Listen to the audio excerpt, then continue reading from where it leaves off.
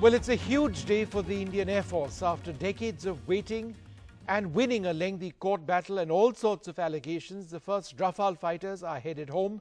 They took off from Mérignac in France earlier today, and after aerial refueling from French Air Force tankers, they've now landed at the French Air Force base of Al Dhafra in the UAE. They land in their home base, Ambala, on Wednesday. What's the jet all about? Take a look. These jets, 5 of them, are now at the Al Dhafra Air Base in the United Arab Emirates after air-to-air refueling. These jets will then be flown to India, Ambala, on Wednesday. That's where they're going to be based.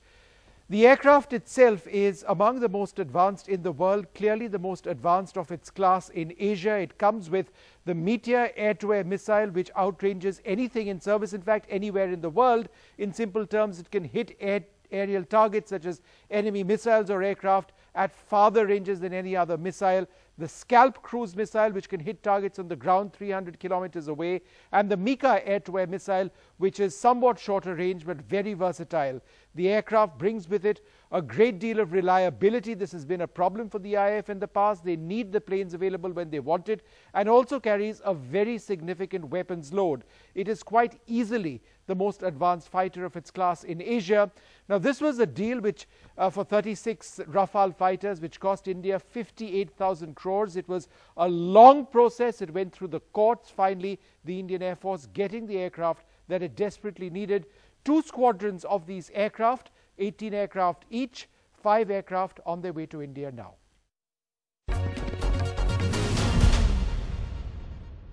Well, joining us now, a very special guest, a man who commanded the Eastern Air Command, the Western Air Command. He was also the Deputy Chief of the IAF. He fired the bomb that hit Tiger Hill during the Kargil War. That famous video of Tiger Hill being struck, well, he's the man who actually pulled the trigger over there. He's flown thousands of hours on the Mirage 2000, and he was instrumental in bringing the Rafale to India. Air Marshal Raghunath Nambiar, a consummate flyer, if ever there was one. Thanks very much, sir, for being with us. Now, you've also flown the Rafale. In simple terms, for our viewers, what does it do better than another aircraft, for example, the older Mirage 2000? The Rafale is a fully integrated aircraft. All its systems are so beautifully designed and that they fit like a hand into the glove of a person. The aircraft has got multiple roles, all of which it can do in the same sortie. And therefore, if the complexity of the systems are quite terrific. But the best thing about this aircraft is all of them is so beautifully integrated that a pilot can operate all these controls and switches and achieve victory. That's something which is very unique to the Rafale and is much unlike all the aircraft that we have in our inventory today. Let me give you a simple example. On the stick and throttle of the Rafale, there are as many as 34 switches, all of which require to be operated to make that aircraft fly better. Some of the more important switches are quite clunky and easy to distinguish from, but the others are tiny and require a lot of presence of mind to operate at the correct point and the correct time. There are 74 different functions that you can realize with your stick and throttle alone. Now, to master them, it takes a lot of expertise, a lot of training, and a lot of dedication. We have sent our best pilots to France to fly the best aircraft in the world in our sky at this point in time. And I so envy all these young men who come back, who are on their way back to India. I'm sure they will be a great addition to the Indian Air Force, and it will make us touch the sky with glory again. That's because, Air Marshal, you can't stop thinking about flying. That's what you've done for so many decades. It's very much in your blood. I'm sure you would have loved to have been there, to have been one of those young pilots bringing those planes back. But, sir, about the Rafale, the fact that it hits targets at a longer range with its missiles, the Meteor missile, and also on the ground with the Scalp missile, what does that mean from an operational standpoint? When you get into an air combat, and let me put it as a simple sort of a comparison. It's like you going into a fight with a spear against somebody who's got a dagger. Obviously, the one with the spear has got a further big. Okay. All right, we'll just fix that. We'll come back to that line. But the images that you see on your screen over there are of the first Rafales actually taking off from Mérignac That's the Dassault facility in France, on their way to India. These jets have now landed at the Al Dhafra base in the United Arab Emirates. Let's go back to Air Marshal Nambiar. We lost you there for a second, sir. You were telling me about the Scalp and the Meteor. Go ahead. The Scalp and the Meteor give the Rafale a major advantage in the Indian skies today. The sensors of the Rafale, that includes its radar and its front sector optronics, including an India-specific enhancement of a thermal imaging camera right in front, enhances the capability of this aircraft in a tremendous manner. We get the chance and opportunity to carry out the first shot, kill the enemy before he can reach up to us. That's what the Meteor offers to us in the sky. Similarly, on the ground plane, the Scalp is a cruise missile capable of traveling up to 300 kilometers with its weapon load. It follows the terrain, evades enemy radars and other threats, and accurately hits the target which is desired to be hit. Yeah. Air Marshal, would it be fair to say that this is the most advanced variant of the Rafale presently in service? In other words, this jet is possibly more advanced than what even France operates? And that's definitely true. The fact is, we had made what we call qualitative requirements for the MMRCA program, which were very stringent. The original Rafale, which is now flown by the French Air Force, did not meet up to these requirements in totality. And therefore, it had to be enhanced with certain features, some of them being better jamming equipment, better tow decoys, a helmet-mounted sighting system, a better radio altimeter, many such enhancements, which makes the Rafale unique, the Indian Rafale unique from what is there in France, and better than even the ones which are there in Qatar as well as in Egypt. And that sir, yeah, and sir, I must ask you this.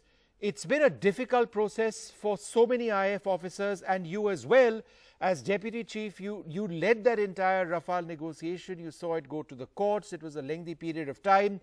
Was there ever any doubt in your mind that you would emerge victorious, the Air Force would emerge victorious in that lengthy battle? I took over as the Deputy Chief 2 or 3 months after the negotiations were complete and the contract had been signed. I had the opportunity to defend the Rafale. I had the opportunity to examine all the thousands of files, the millions of pages of paper, all of which I read through. And I was sure in my mind that we had done nothing wrong. The Indian Air Force had negotiated very fairly, and we had got the aircraft at a price point far better than what was negotiated in the past. And therefore, in my mind, there was not even a bit of a doubt that we would win the case, not only with the CAG, as well as with the Supreme Court. There was no doubt in my mind at all. And it is just exactly that's what happened. Yeah. Air Marshal, you know, I mean, there's been so much interest in this aircraft. A lot of people saying that, look, we can deploy them in Ladakh immediately. But don't you think it's important also to temper these expectations? At the moment, we are getting only 5 aircraft. Yes, the pilots are trained, but eventually you need many more to actually want to go into combat in a meaningful way. Absolutely right, Vishnu. 5 aircrafts are just 5 Rafales, and I don't think they will change the whole way we fight. But what is very important to look at it is from the enemy's point of view. As far as he's concerned, every aircraft which intrudes into his airspace or domain would be a Rafale, as far as he's concerned. He therefore has his tactics to be re-engineered. He has to cater for the Rafale as the serious threat that it exists. We have only 5, but they could be anywhere and they need not be in Ladakh to impose upon the